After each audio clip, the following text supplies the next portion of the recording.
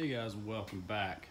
Today we are getting my rotors on, new bearings, dust shields, everything the whole 9 yards. We'll show you how to pack these bearings. Don't have my struts in yet, so my spindles are just tied up temporarily just to keep them from falling down once we get the rotor on there. But we're going to make quick work of it. Let's get started. All right, here are my rotors. As you can see, they've already got the races in here. There's the inner race. The outer race is right here. So the bearings that come with the races, we won't need to use the races. We're just going to use the bearings. And we're going to pack them with grease right now.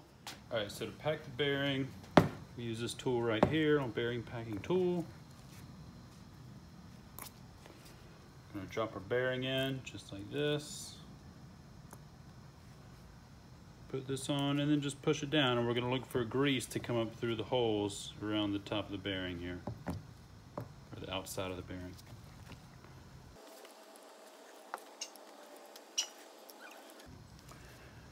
And that's what you want to see right there. You can see how the grease is coming up through right around the top of the bearing. And now we're just going to take, sorry about the dog barking, I'm just going to take some grease and just rub around here and make sure this is just coated all the way around very heavily in grease, and I'll set it aside. We'll move on to the outer bearings.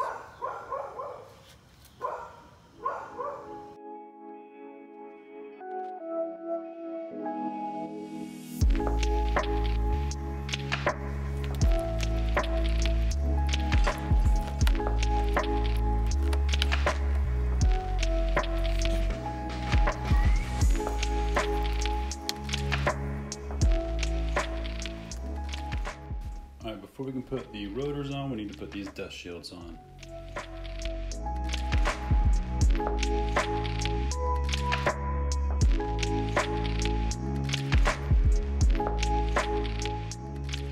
Okay, so the first thing we want to do is put a bunch of grease down here in the rotor. You want to get it all around the race, the back side of the race.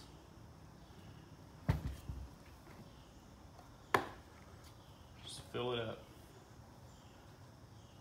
And we'll flip it over and do the other side in just a second.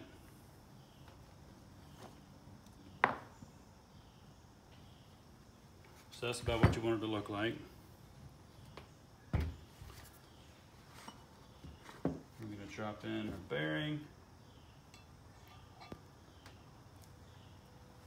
We'll do a little bit more grease. Can't have too much.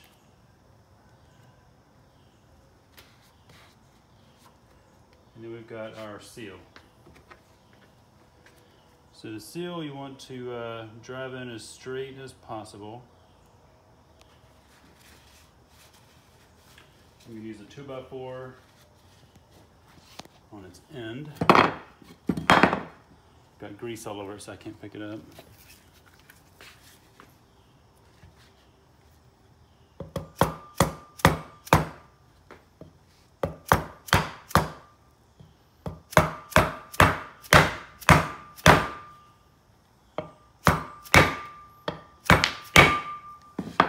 So just make sure that's seated all the way around.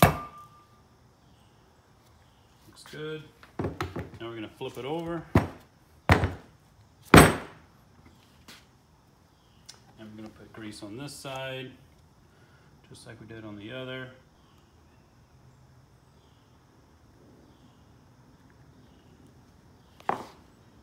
And we're going to put in our bearing. Now we're ready to put this on the car. And after we get it on the car, we're going to put on our washer and then the nut. Okay. All right, so first thing you want to do is put grease on the spindle here, on the shaft. And we're going to put our rotor on carefully, not to push out this outer bearing.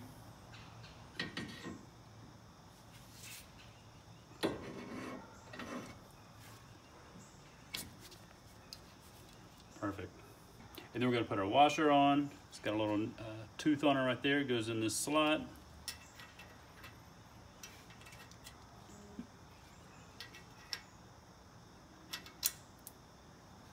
nut on there.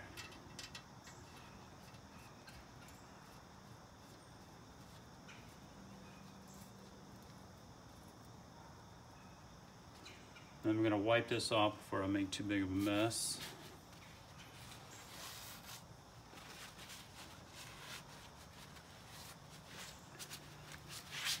All right, now I'm going to tighten this nut down to 25 foot-pounds. This is my torque wrench. There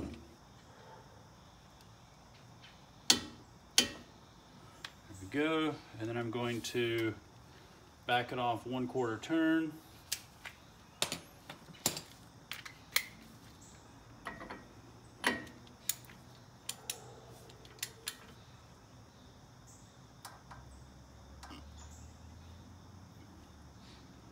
Just like that. And that should be about right. And it should be not loose, but just as tight as you can get it with your fingers.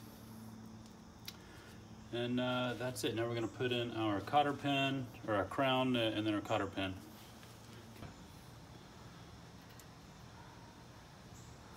Don't even need to talk. Then spin your cotter pin around.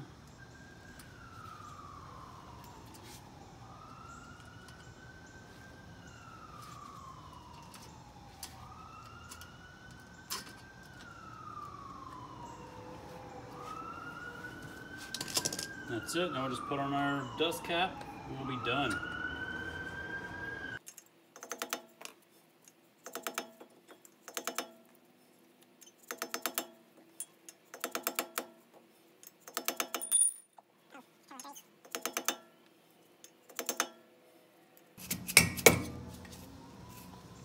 And done.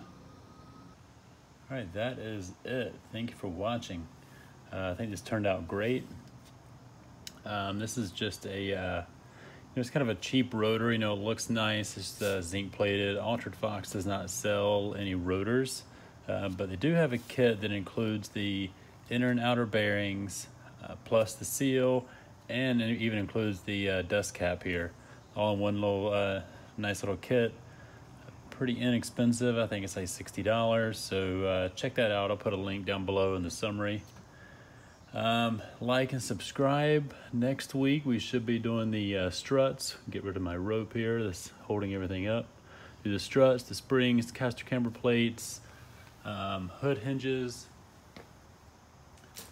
the hood, everything. So as you can see, we've got the front end on, finally coming together. Doesn't look very good, but it's a work in progress. I got the lights working. Maybe I'll throw in a picture here at the end of this video of the lights. And that's it. So yeah, definitely subscribe so you can catch all these videos coming up. And we'll see you next time. See ya.